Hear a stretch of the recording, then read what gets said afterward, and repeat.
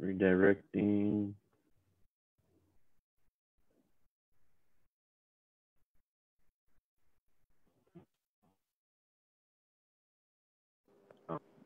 For real this time. I'm all hooped up today. All the hoops in town. Right on, everybody. I just want to welcome you to the second part of the Two Feathers Food Sovereignty series. If you came and if you tuned in for the first time, we made some applesauce with Megan Baldy. She'll be here today. We got a few other illustrious guests. We have Jude Marshall of Potawatomi Gardens. We have Marva Jones of the Tolowa Diné Nation, and we have Mr. Donald Moore, Yurok tribal member. And along with my co-host Shoshone Hostler, we're coming to you live today to talk a little bit more in depth about what food sovereignty means in our community, to our local indigenous people here on the North Coast of California. And before we get started with introductions and everything, because I want everybody to have a chance to introduce themselves a little bit further, I just wanted to go ahead and take like a moment in silence, so that way we can kind of all pray in our own way and, send some good thoughts and some good healing to the land, to the people that are affected, to the firefighters that are out there on the front line. It's crazy times right now. And so I wanted to, as Native people, that's what we do. We pray, and we're not afraid to pray. And so I want to take that moment of silence so that we can all pray in our own way.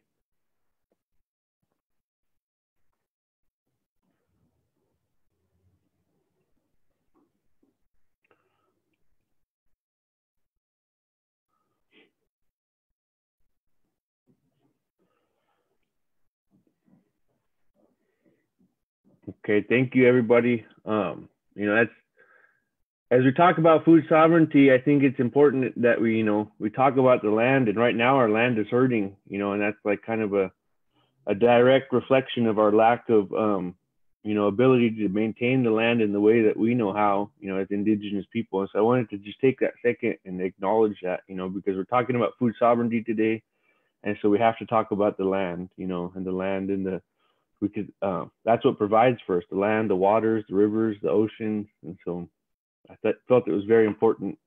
So Shoshone, you can go ahead and introduce yourself. Yeah, thank you, Bubba. I think it is really important. And at Two Feathers, we were trying to tie in themes. We were trying to talk about the best way to move forward with healing our communities. And part of being a mental health therapist is acknowledging, people's needs, their basic needs, and also like more complex needs too, right? And I think food kind of speaks to both of those things. It helps us, be able to not stress in the moments where a food shortage is like a really big issue in those families. And then also it helps us to preserve and give back in a good way to our community when we have an abundance of food that we've prepared and we've put prayer into. And so that self-actualization on a higher level, I think it speaks to mental health in many different ways. So that's what we were really interested in, getting everybody kind of involved and also promoting the people who are doing it in our communities already and highlighting your guys' gifts and knowledge for our families and community members. So thank you guys for coming on here with us.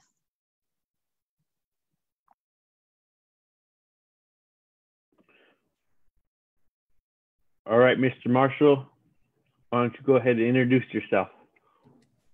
Yeah, how's it going? My name's Jude Marshall. I'm Hupa, Kaduk, and Yurok. I'm the Community Nutrition Manager at United Indian Health Services in the Potawatomi Community Food Garden, which is a 3-acre organically grown garden that we provide healthy food for the 9 tribes under UIHS.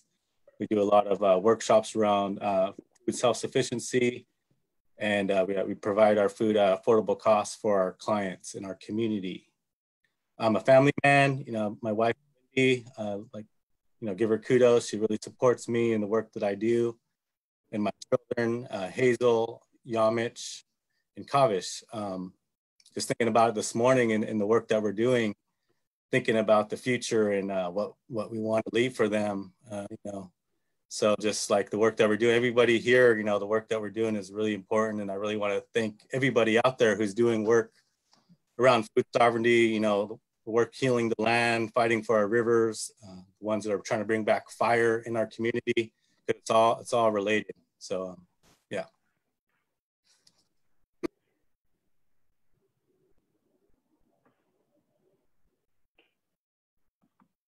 Take it away, Marva. Da'ilaha de Dimish Dishinis, Shi Hushi Sikotesh Nashli. I am Talawa, Yurok, Karuk, and Winton. I was raised on the Smith River at the village of Neely Chendon. That's my maternal family. I have 3 beautiful children, Chesky, Nonson, and Teheshe. They're my life, joy. I work with the California Kitchen out of Hoopa. We're a social justice and environmental justice network in our community to reclaim food sovereignty as well. We have a number of projects that we work on. Protecting our environment is one of the main things that we do. I enjoy harvesting and eating our traditional foods, and I look forward to today. Thank you for inviting me, and I'm honored to be a part of it. Thank you for being here. And live from Durango, Colorado, Mr. Moore. Hi, Aikwe, Neknau, Dalmore, Chakik, Essie Turap, Maitland Metchok. My mother is Stephanie Weldon, and my father is Glenn Moore. My name is Dalmore. I'm in my 4th year of school at Fort Lewis College in Durango, Colorado. I'm currently in Durango right now. We just got some snow, so it's kind of cold right now. We did have smoke from back home, from California here as well. I'm going to school for environmental studies, kind of focusing more on natural resources and food systems. I'm going to get this, I think it's some type of food certificate. I forgot the exact name, but it's pretty much kind of what we're going to be talking about. I love food. I love talking about this. I was nervous leading up to this, and I was talking to my friend. He's like, well, why are you nervous if you talk about it all the time, like to me and stuff? I was like, okay, yeah, true. It's just gonna be a conversation, but I'm excited to be here, and I was really honored to be asked to be a part of this. So thank you. Right on. Thank you for joining us, and thank you for coming back, Megan. I wanted to give you a chance to speak again. Hey everybody, my name is Megan Baldy. I'm the district coordinator for the Klamath Trinity Resource Conservation District here in Hoopa, California. I am a Hoopa tribal member as well. And food security, these conversations around food is super important to me. I live it, I breathe it, not only because I believe it's so important to our community, but I also have 6 kids and all those kids can eat. And so, when it comes to food security and food sovereignty, that's one of the main topics in my home is what's for breakfast, what's for dinner, what's for lunch. All that is going on a minute-to-minute, hourly basis. And, just being a part of it as a family is super awesome. But, definitely like sharing those gifts outside of our home and into our community. I also appreciate that my family, my kids are super passionate about food security, and they like to share all that stuff too as well. So I'm happy to be on this panel. Awesome people here. Thank you guys for having me again. I really appreciate Two Feathers for doing this. And thank you for coming back. It's kind of the goal of our series as a whole to, to highlight what it means, here in our local communities. And we also want to uplift not only, our individual food sovereignty resources, but, as a community as well. And so our first part, we explored on how to make some applesauce and how to preserve apples. It's a great time of year because there's all kinds of apples all over the place, and you don't even need the best kind either. That's kind of what we learned the last time too. In our future episodes, we're going to go forward and, look at the different traditional foods of our area. We have planned talk and presentation about acorns and the meaning of those in our local community with Miss Marva, and also a guest speaker with Bertha Peters. And so we're going to do an episode on deer meat, on berries, just we're going to try to make it as seasonal as possible, right? And so just to highlight the different foods that we use and utilize at the different times of year. So to get started today, I wanted to ask you guys, and we can go one at a time. This can be a conversation, whatever kind of fits best. But what food sovereignty means to you guys, like as an individual and then in your role professionally, whatever that means to you. What is food sovereignty?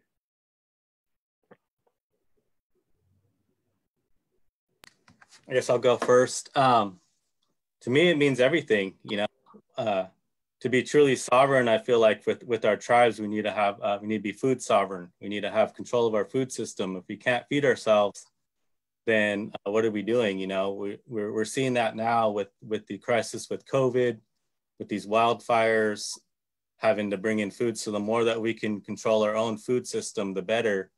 And that all comes from the family, working with your neighbor, then working with your tribe, your neighboring communities, and then your neighboring tribes. I think, back in the day, the tribes, we all traded with each other. We depended on each other. So anytime, if our neighboring tribe is getting better on food, strengthen their food sovereignty, that's also going to help this whole region. So yeah, it's like strengthening the food web one strand at a time, I like to say. And everybody has a part. If you're growing your home garden, if you're gleaning, if you're working at a community garden, if you're hunting and fishing, if you're, fighting for the water, that all relates to food sovereignty. So there's not one person that's going to be able to solve or bring food sovereignty, but if we do it as a unit and together, I think I really do believe this area, everybody, we're going in that direction to be food sovereign. So it's really exciting to seeing all the tribes has some sort of focus around food security and food sovereignty.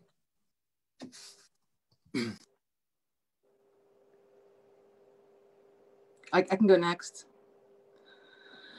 Food sovereignty to me means building relationship, like what Jude was just saying. It's a continuing our relationship and it's strengthening our people in the best healing modes possible. Food Connections offers us not just sustenance for our nutrition, but it's a deliberate relationship between place and food. I mean, it's our source. It's all of it, like Jude was saying. It brings us balance, and it's the importance of showing respect for those things that we harvest. It gives us meaning. It gives us identity. It gives us opportunity to expand our heart, our fitness, our overall understandings of our ancestral knowledge and values that go into these foods. And so to me, it's ensuring that our babes acquire a taste for these foods as well, for seaweed, for acorns, sea anemone, dried fish. I mean, those are things that we want to make sure continue on into the future with our youth. And so that's what food sovereignty to me is.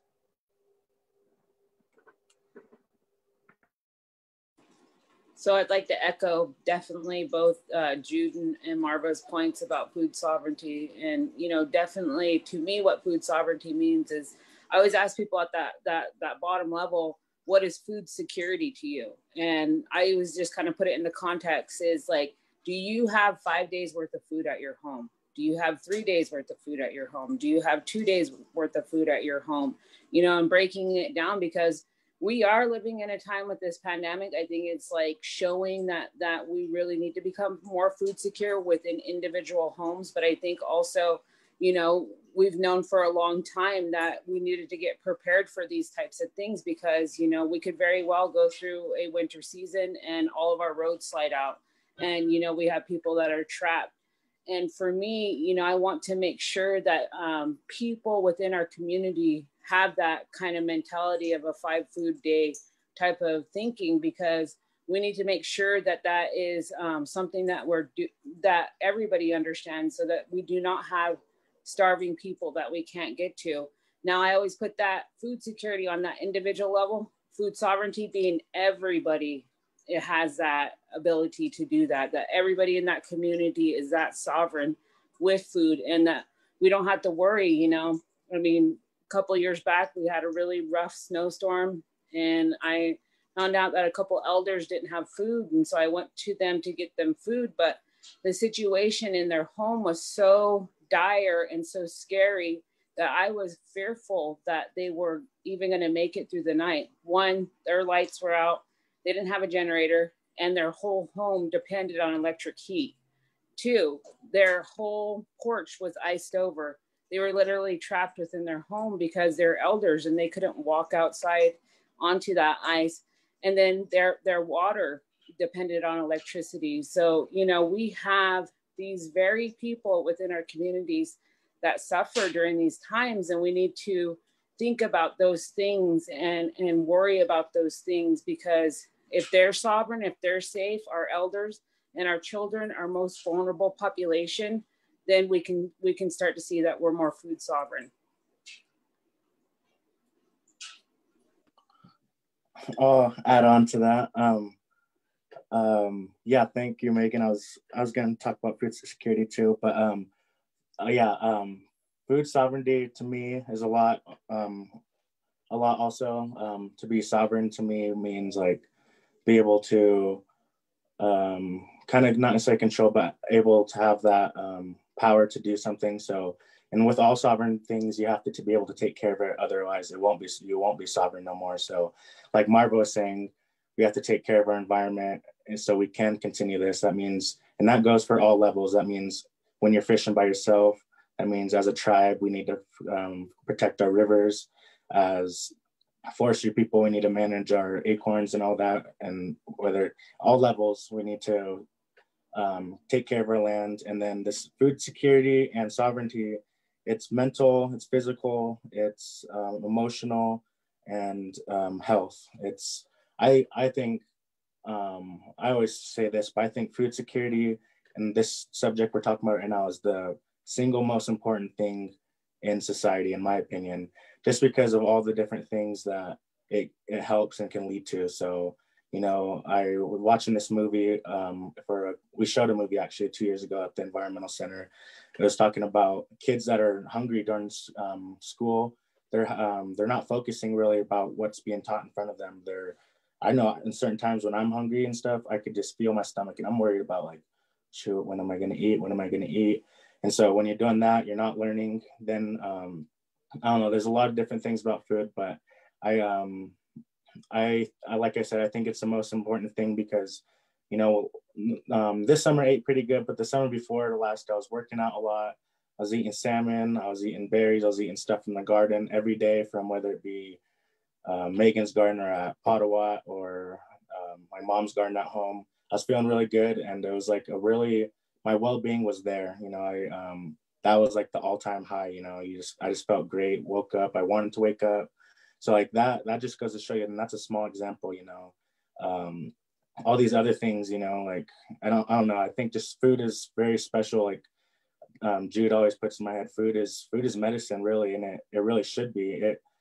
We have so many of these illnesses and stuff that instead of taking medicine, I was starting to go in this summer of I want to prescribe a diet. I don't want to prescribe someone, you know, here's some Oxycontin and this for your back or this and that, like giving these narcotics. I'd rather here you go, here's a diet, and and we'll provide you with all of it from our farmers market. And I think that instead of having someone live longer, it'll extend their life instead of someone keeping them alive longer. That's it. I don't want to be kept alive longer. I want to be able to exceed that. So yeah, I want to see where else this conversation goes, because I could talk for a long time, but yeah, food sovereignty and security is my number one concern right now.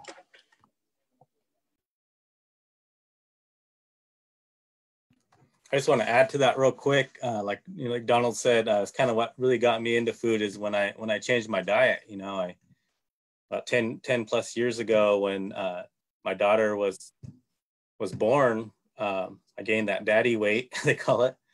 and I just wasn't feeling good. And then I kind of changed my diet to kind of be more of an ancestral diet. You know, I cut out some of these modern foods, industrialized foods that my body wasn't, you know, taking very well. The dairy, the grains, the processed foods, I cut those out, and I increased, you know, my vegetables. I ate more salmon. I ate, you know, my greens, and I just felt my body changed, my attitude, everything changed. And that transformation really push me. Like, I don't really want to help. If I feel this change, I really want to help the Native community get more access to these healthy foods, so they can feel that transformation as well, and then hope that spreads to other people. I really appreciate everybody's answers on here. I think that was a really beautiful collection to like give to the audience, because somebody's going to pick something out from everybody that resonates with.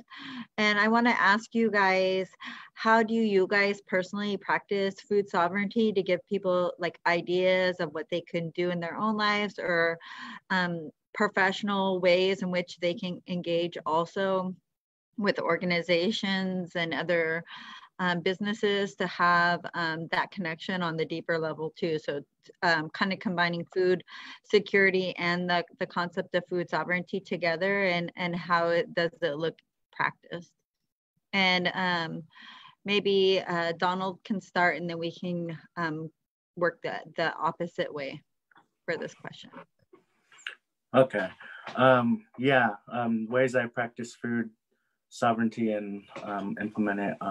So I think for sovereignty, first off, it starts, so if we're talking about sovereignty, I think it first off starts with making your own choices. So I seen like what Jude was saying, this year, I think it was due to COVID, but I seen a lot of people start gardens. You know, my dad started a garden, my mom got a greenhouse. I seen almost every cousin start a garden, and that's beautiful to see. And so I really like that, and I hope that continues, because it's nice to want something, or like for a zucchini to be ready and you don't even have to go even hop in your car to get a zucchini. It's nice to have like stuff to make you, I think it's just crazy where you could just plant a bunch of seeds in the ground, and as long as you take care of it, a couple months later you have a Costco trip's worth of food, and for very little amount return. And like I said, that mental well-being goes into that. But other ways I insert it is I think I'm more about the education right now, like just kind of talking about it with whether it be my friends or other people that are passionate about, or I don't know, every time my friend, I would go to my friends over the summer, I would just go on and on about nutrition, and they probably got annoyed of me. But I think if they could pick something from that, then that's all I want. I think food security isn't just giving, or sovereignty isn't just giving someone, here you go, here's vegetables. Food security is giving them a recipe, telling them how to grow it, telling them different ways to cook it, and nutritious ways. Food security is teaching someone how to make a net, not just giving them fish. That's a part of it, but I think it's the whole part of that. Food security is Megan's workshop classes. Instead of someone giving them a jar of fish, teach them how to make a jar of fish, or how to catch a fish, smoke it, and can it. So then they could do that themselves. You just need to give them that education.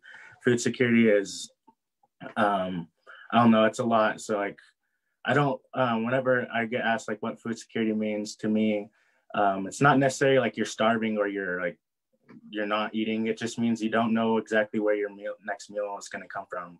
You don't know if you could eat tonight, but you don't know if you're going to eat tonight. Like in college, there was a few times where like when I'm at home at mom's, I could go walk into the fridge, eat something, then go sit back down, whether it be nutritious or not. But in college, or when you're away from home, it's a little bit different, because you don't have that family there to cook for you. Sometimes you're financially unstable, so it's finding those resources, this is also food security, like teaching someone how to fill out a SNAP application, getting them a ride. A few years ago at a health fair, when I was working with Megan, I made this assessment, and I found a lot of the people, I know it's only the people that came up and took the survey, but a lot of people, they're female and they're young females in our Hoopa and Native communities that are food insecure. These are probably single mothers. These are people that are probably struggling. And so a lot of the people, when they put their barrier to get about SNAP, it was a lot of people didn't even know how to do it. A lot of people didn't know or didn't have transportation. It wasn't really the other barriers. It was like stuff that as long as you teach them, they could have $200 worth of food on their card a month, which is better than nothing. So yeah, like I was trying to, sorry for jumping around, but in college, like, you know, sometimes you're on your own. Sometimes you don't know if you're going to eat. Sometimes all you have is the unhealthy meal plan or enough a couple dollars to get on to get like something from the value menu. And so like that's not really a good time, but it was but I got into these food programs and just learned that there is resources out here that are almost everywhere. You just have to find them, get involved a little bit more. So I don't know, food security means a lot. Like I'm able to eat salmon here in Colorado, not that I buy it here, but because I canned it, I canned some eels, I have a lot of jam. So like I really am passionate about like the education part of it, our native foods. Like I said, I think this is the most important thing because like I said earlier, the first 3 years of a child's life is their nourishment is very important. Meaning if your children are eating like say like, you know, Pepsi and eating some stuff they shouldn't be at that age, that could cause a lot of long-term effects. Meaning the kid could have short attention spans, they could overeat, when they could not eat a lot, they could have ADHD. And so that's one portion. It's, I think food security, being constantly fed with nutrition food, like I said, I felt better by myself. So I think that's suicide rates. It helps with suicide rates. It helps with high school graduation rates. It helps you stay in school. I think if you're fed right, you think better, you know. And so, and then add the getting help or going to the garden. Me and my dad always, after talking to him about gardening, he's like, man, is this kind of like therapy? I'm like, yeah, like you're talking to the plants and they're like providing back with you. So like, it's all complex, I think, food security, but in the same way, everything is connected, everything.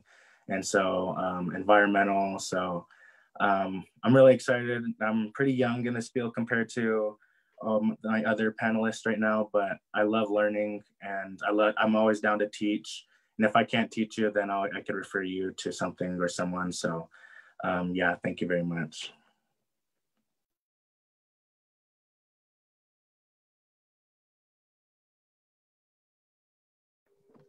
Megan, do you want to go next? Sure. So yeah, the probably the most thing that I think about when I think about uplifting the food security work that I'm doing is just my own personal experience.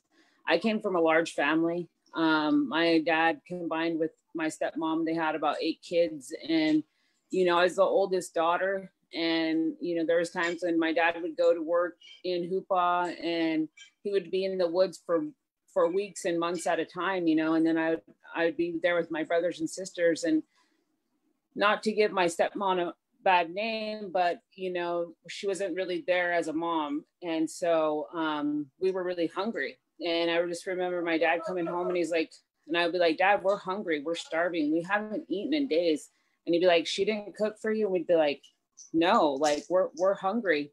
And I just remember at 8 years old, my dad took me into the kitchen and I started peeling potatoes, and he said, you're never going to let your brothers and sisters starve again. And just coming back to that, you know, as a kid and knowing that there are multiple kids out there in our community that are like that, you know, that they don't have possibly an adult or somebody in their life, or maybe the adult in their life doesn't even know how to cook. And so there's a lot of kids that are really out there just not having food. And so, you know, when I first started this work, I didn't know anything about gardening, except for I could go into the garden that my husband grew, take a salt shaker and eat tomatoes and cucumbers, and, you know, life was good. But then I started working for this program and they threw me into the garden manager position. And I was like, I don't know how to grow anything, guys. What are you guys doing to me? And, you know, at that time, there was a community school right next to the garden. And I talked to a bunch of farmers and I was like, I mean, I feel like if I grow anything, I'm just going to kill it. They're like, grow pumpkins. Like, you can do pumpkins, Megan. There's a big seed. They're pretty resilient. They, you know, you'll be able to do it. I was like, oh, okay, I can do that. And so I got kindergartners over there and we started planting a bunch of pumpkins. The next day that the pumpkins were almost ready, I went to the garden and all the pumpkins were smashed. Tomatoes were thrown apart. I was like, oh my goodness, these kids next door, they destroyed all these pumpkins. So I walked over to the school and I went in there and I confronted them all and I said, you know, how could you guys do that to these babies as pumpkins over there? And like, you know, kind of like, just kind of shame on you guys, that was not okay. And they put their head down, you know, they knew that what they did was wrong. They understood that. So I went back over to the garden. I was like, I could lock this place up or I can, you know, call the cops on them or whatever, but they just scale the fence if I locked it. You know, it's not like it would keep them out. Or they've already been dealing with cops and stuff every time they've done stuff. I said, I'm going to get them over to the garden. I'm going to make them take ownership of it. So I got them over there. They started building boxes. We had power tools with them and, you know, hammers and stuff. It was pretty scary at times, but I had a really good support system with the school. One of the principals of the school actually helped do it. So we were like putting together boxes and then we started growing stuff and, you know, they grew eggplant there. And I said, you guys are going to eat this eggplant. They're like, no way, Megan. There's no way. I won't do it. I will not eat eggplant. I was like, you guys can do it. I know we can. They're like, no. I was like, well, you guys grew this stuff. And so you got to eat it. You're native, yo. You have to eat this. That's just who we are. So I was like, okay. So I got over there and I got pizza toppings because I know pizza toppings on anything makes it taste good. And so I taught them how to make eggplant pizza sliders. And those kids were having like thirds and fourths of eggplant. So I think those kind of stories with kids and youth and them being able to do something with their own hands and their own ability, I feel like that's a good push to why I do what I do. I mean, there's those moments of that connection, you know, when we go out and we gather and we fish and stuff and, you know, we open those jars and those goodies and stuff. I think about who I was with at that time. When we ate that eggplant, I was thinking about those kids and everything that we'd been through to that journey, connection to that food. You know, that's kind of what we're missing a lot of. So that's kind of like the reason why I do it, because I want to see that connection and how food brings people together in a positive way.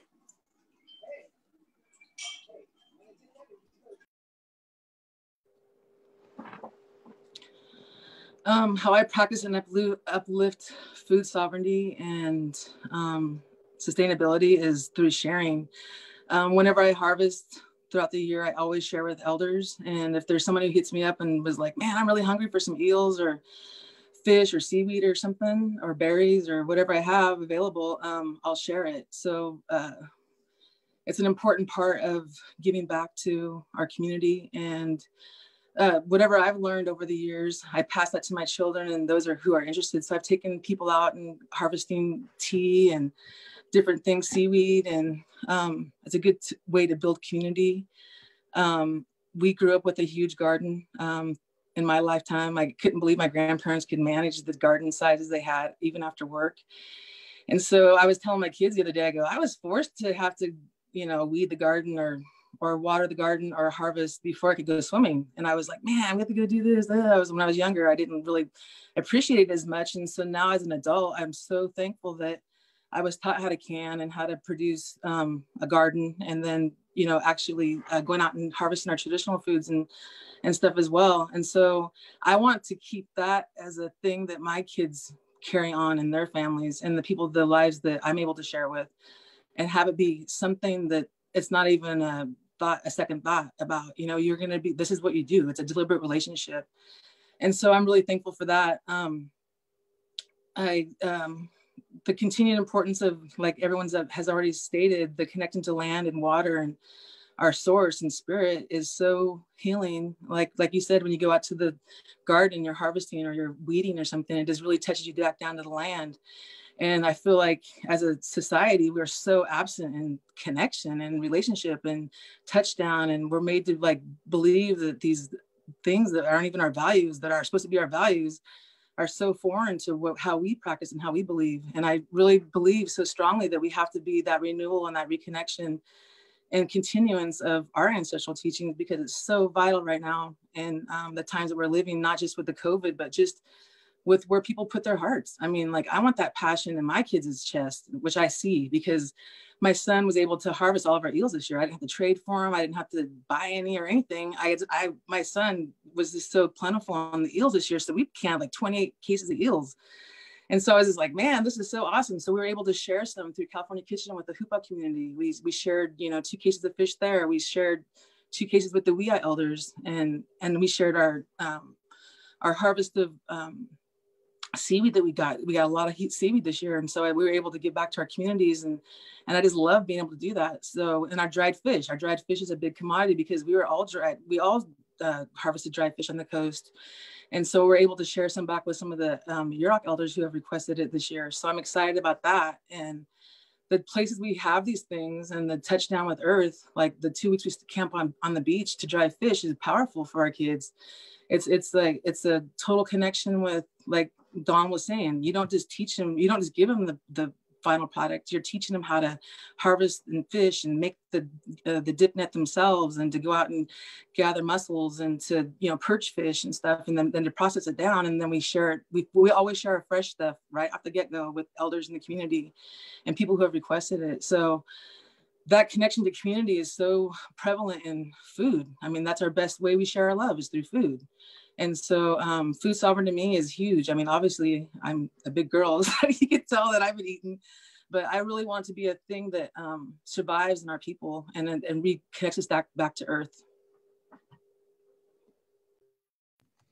Yeah, I like what Marva talked about on sharing, and I just kind of was thinking, also sharing using the social media platform. I mean, that's kind of one way I do that too. Like sometimes I'll cook a healthy meal and I'll share it on my Instagram or Facebook, and I enjoy seeing when other people share their when they're doing their traditional food activities, or when they're sharing a healthy meal. To me, that like also inspires and uplifts, like, oh, see what Donald's doing over there, like, oh, like I want to make sure I'm staying on it too. And then so sharing that knowledge through the way meeting our community where they're at, especially our youth are with COVID and everything else, they're on their phones or on their computers. So I think that's a really good way to uplift food sovereignty, sharing those food stories and everything around that. So maybe your journey on how you caught your fish. But yeah, then sharing the food itself. With the Potawatomi Community Food Garden, we donate to the ceremonies or any kind of anything going on in Native community. If we have the food, we get it out there. And that's another way to uplift and just provide that access to our community. And yeah, sharing knowledge is the biggest thing though. Like everybody was saying, you could teach them how to process the food, how to catch it, how to preserve it. And then that way you are promoting food sovereignty for your community. Thank you guys for that. And I think the social media one is a really big part of this. That's one thing that I really enjoy about Marva's posts, is like seeing all of it like on a daily, weekly basis, reminding us that like, this is going on. I need to be doing, my gathering and putting away too. And just to see it on the timeline is a big deal. And I really appreciate that. Also, a shout out to the Pottawa post too, because I seen one on fertilizer and, composting, and that was really cool. So that got me stoked on my compost pile and, thinking about the cost it'll save in soil and things next year. And I think Bubba's got the next question for our panel.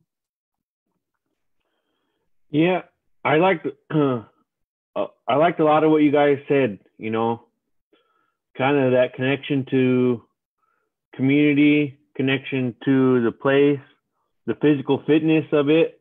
I heard somebody, I think it was Marva mentioned earlier, those are all the things that, inspire me, and, motivate me, right, to continue on with this, because it's about the bigger picture, like we're talking about. It's not just about, the food that we put into our body. It's like that bigger picture, that bigger connection. The food that we're using is actual medicine, right? And so that medicine comes from our connection to our land, connection to the people that have taught us, and the ones that taught them, right? So there's another connection.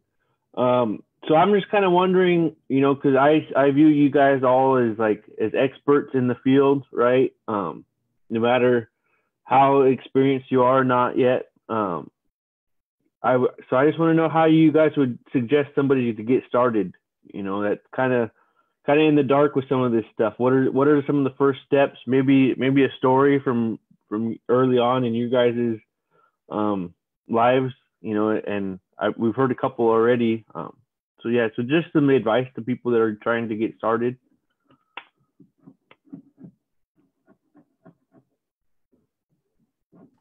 I guess I'll go. Like you're saying, you don't need to be an expert to start working towards food sovereignty or nutrition. Just like doing the work, putting yourself, you can go to a local garden, volunteer, go to your family. We have social media now, so if you don't know how to do something, if you put it on Instagram or Facebook, you can be like, hey, how do you can? I'm sure you'll have about 20 comments, people giving you advice. So the knowledge is out there. Once you start doing the work too, people will see that and they'll start helping you out, if they see you're doing the work. So just don't be afraid to get in there. I really excited about Donald and I started kind of getting really into the food, kind of towards the end of my college career. And I'm really excited because he's started, when he started college, he kind of already knew that he wanted to get into food. So that really inspires me, seeing the younger generation. I've seen that not only with Donald, but other native young people his age and younger are really taking food really seriously, and food security and food sovereignty. So just get in there, do the work. I'm really inspired by the young people who are out there fishing, helping with the garden, hunting, gathering acorns. Megan's son, he took the Master Food Preservers course. That's awesome. I haven't taken the Master Food Preservers course yet. And so, when you're young, you have these opportunities. Not saying you can't do it when you have a family, but when you're young, before you have kids, you have a lot of opportunity to learn, get these certifications, just putting yourself and gathering that knowledge so you can share it with your family and in the broader community. So that's kind of the advice I say, just take this opportunity to learn as much as you can so you can share it out.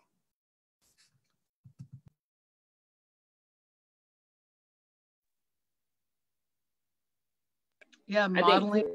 Okay, go ahead. No, you can go. Oh, okay. So I was just thinking about our foods, our indigenous foods, bringing them back as staples. I always like to tell people that, when, every day I'm asked, Mom, what's for breakfast? Mom, what's for dinner? Mom, what's for this? And, I think about, back in the day, moms that would probably have that same question, and they would be like acorns and fish, acorns and berries, acorns and deer meat, acorns and mushrooms, those staples that were in our diets, back in the day, just kind of starting to bring those back as not just, you see them at dances or you see them at certain times of the year, or you bring them out when an elder needs it. It's every day, seeing these foods, and making sure that we're very connected to those food sources, because I agree with Jude, this younger generation, if they don't love our food, are they going to save it? Are they going to worry about it? We need to make sure that they worry about those resources and that they're fully understanding that how important that food is to us, because we are very fortunate here. If we were to have some sort of something go on in the world system, breakdown or whatever, we still have our acorns, we still have our roots, we still have our berries. We have those things that are out there and they're free for the picking. You know, other communities, you know, they possibly, you know, might always think apocalyptic kind of things. You know, people are to come up into our area and steal our food. They can't take that knowledge from our head. You know, they could steal our food, they could take our livestock or whatever. They still can't take that knowledge that's here. You know, and those are the things that we need to make sure that we're starting to bring back, talking to our elders about how they would do things, you know, learning different things. Like, we're very innovative people. If we see something that works easier, if we see something that's, you know, I've never tried acorn bread, or I've never tried acorn tortillas, you know, those kinds of things, let's do it, you know. Let's modernize the food that we have to have it as a staple type thing. So that's kind of my thought. The acquired taste is so important, and sharing that with our youth. I remember we were in 8th grade, we were at the Sea Around our Sea World or Undersea World or whatever in Crescent City. And my mom was a band driver for the transportation. And he was all, oh yeah, some of the local Native Americans eat sea anemone. And I was all, ew. I told my mom, I'm like, who eats sea anemone? She's all, we do, that's Duma. And I was like, oh, wow, I didn't even know it was sea anemone. I just only knew it by the Talawa word. And so that that tells you how much, you know, we have that whole relationship going on there. And I want that to be a relationship that might, you know, that carries on. Like we were just talking about how vital and important it is to have these connections, and just even the spiritual aspects of, you know, giving that thanks when you're taking that life of that berry, when you're right there in that intentional picking of it, is so profound and important. I love that my kids are getting older, so we're having these discussions during our time of canning, because we were up till 2:30 last night canning salmon. That we got 10 fish and just got them out of the smoker and had to process them down. And I said, well, you know, we just talk about all these different things. And so I'm liking the interest in it. And so I'm thinking the best way is to get in touch with people who are involved in it. And I'm willing to take people out and share what I know. You know, I'm not saying I know everything, but I'm willing to share what I do know. I know our fish camp's been a nice spot every year because we haven't had any loss in that connection to drying fish. I mean, it was a common practice up and down the coast, clear down to Pomo country for all of our people. And so I consider that like a dying art, and we don't want it to be a dying art. We want it to be a living, thriving connection. And so there's protocols that we go through with that camp, and sharing that with our youth and our kids is so profound. I'm just loving that that's being built in, you know, the youth that come there. We've opened it up and shared net making there. We make sand bread down there. We incorporate acorns in our sand bread. We were thinking about an idea of sharing, you know, cooking some traditional or in a traditional method, the sand bread as a thing, and then also, you know, dried surffish at the beach how we do it down there, and just talking about the process of it and everything. And you know, dried fish is an acquired taste too. It is really tasty, but you have to have an acquired taste to it, because some people are like, oh, this is, you know, whatever, they make their comments, and it's being really respectful to people, and that seeking of knowledge is really important too. Holding that place for that exchange of information is vital.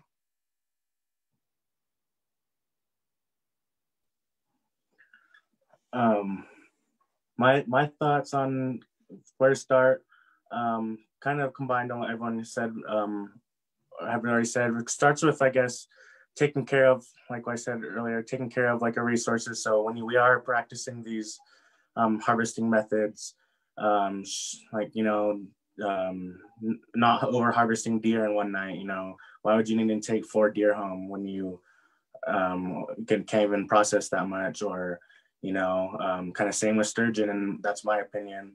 But like, who needs 5 sturgeon in a boat? That's not right. But same with like huckleberries, you know, pick them right.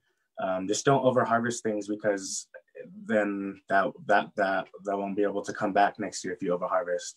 And then the second part is kind of maybe if you're kind of like some people who have started out, like they've asked me questions like, how do I start something if I don't have a plot of land and I could grow food, but I want to grow it in my house? I'm like, there's different little cilantro and basil things you could grow in your house, or something on your doorstep. So like, I think on our sake, our end of it is being very open.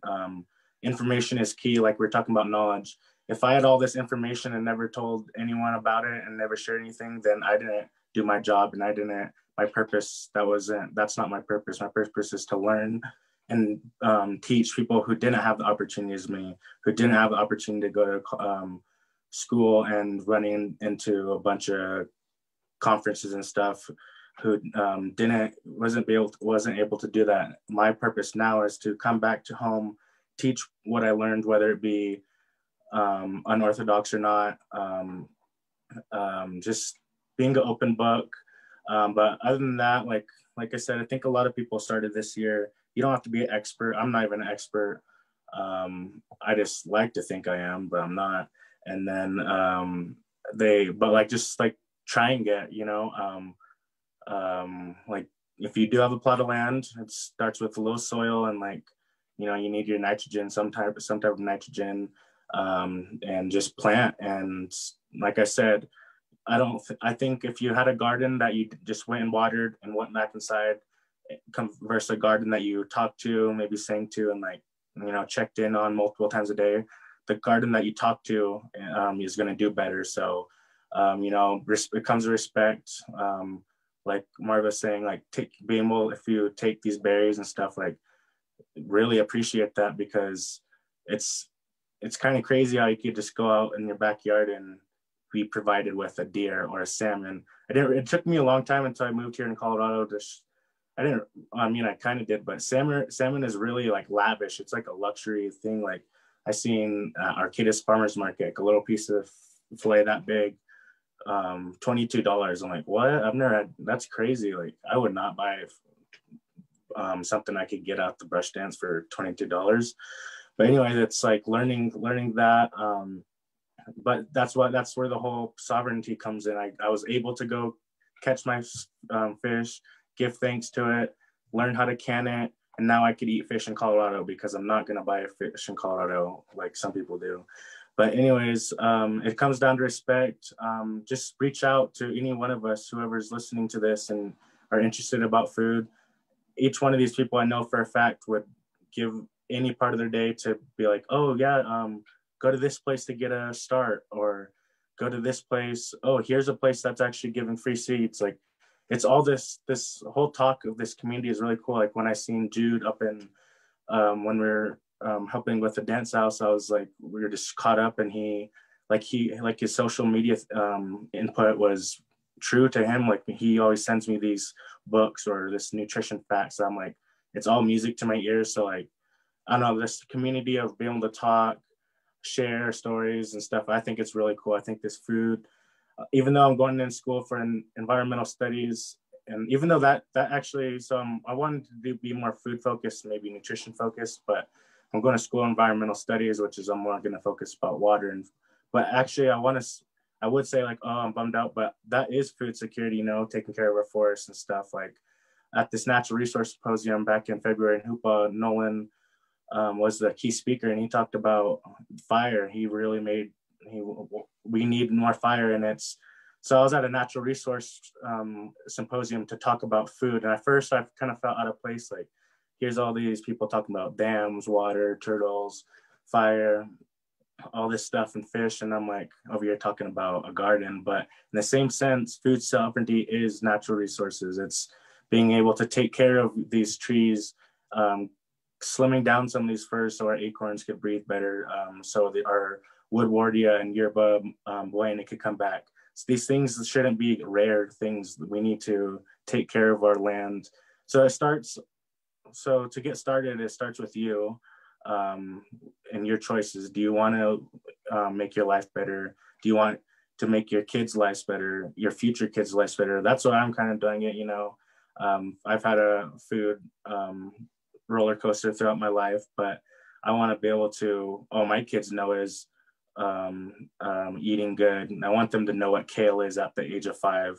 I didn't know what kale was at the age of 5, but just these things that are really good for you, I want them to be oh yeah, I'll eat a beet or something. So anyways, it starts with you, and I think we really need this, and we need to continue this, and it's the most important thing in not only our community, but society and world. So thank you.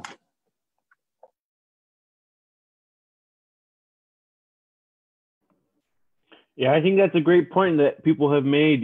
Just my advice also would be to get started, and just go for it. If it's something that's intriguing you, research it, reach out to us, or like on personal levels or whatever. But reach out to your community, reach out to that's how I got started. My uncle Awak Chetty McCovey was like a big factor in my life for this kind of this topic, right? Of food sovereignty. He's the one that taught me how to smoke fish and how to smoke eels and how to take care of deer meat and like things like that. And so and then I've also gotten a lot of input along the way too. He kind of gave me a foundation and a really solid foundation, but like I always learn wherever I go, because there's a lot of knowledge out there. And that, like, that's what we've been talking about, is like, that's what it means to us, is that connection to community. So reach out to your community, reach out to your elders, reach out, to the people, and don't be afraid. I think that's what we're kind of saying, is like, don't be afraid. Don't feel like, oh, this is something that I should know and I don't, but just if you're interested, just to do it. Yeah, Bubba, thank you. I really, enjoy the work that you've been doing in food sovereignty and sharing. Yeah, you've always been, one to share your food and your bounty. So I appreciate that.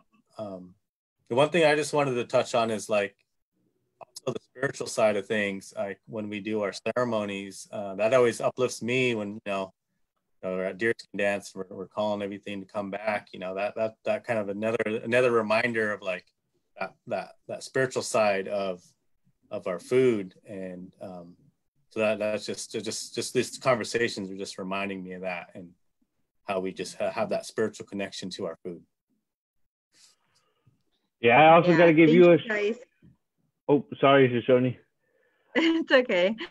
I just wanted to thank you guys for all your guys' input that you have in here. I think it's super cool. It also is like, it has that family connection. My daughter, she just turned 9, but last year when she was 8, she went and took her own money, bought her mushrooming boots, because when she would go out, she wanted to have a good pair to go up the mountain, and she was stoked about that. And so just that connection to family, to spirituality, and to the environment is so important. But before we end today, I just wanted to mention to the viewers that our next episode is going to be on berry processing on September 25th at 2 p.m. So make sure you mark your calendars and join us there. And we're going to have, we're trying to incorporate as many panelists as possible into our upcoming episodes. So it gives you more opportunity to engage and ask questions and really be able to pull from this knowledge base. So I just want to thank you guys for joining us today. And Bubba, do you have anything to wrap us up?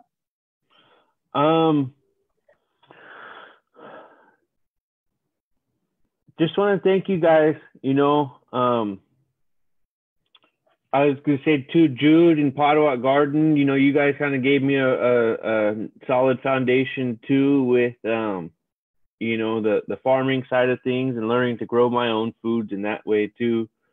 And so that's a great resource here. I know it's kind of smoky right now, but if you have free time, once this kind of craziness clears out, they always need help out there at the garden. And so, yeah, I just want to thank you guys again and appreciate you guys for being here. Thank you. Thank you. Looking forward to some more. Yeah, thank you. And it was really nice, since I'm over here in Colorado, to be in a panel of people back home that I know and care about. So thank you guys. Shanine La Kuiti.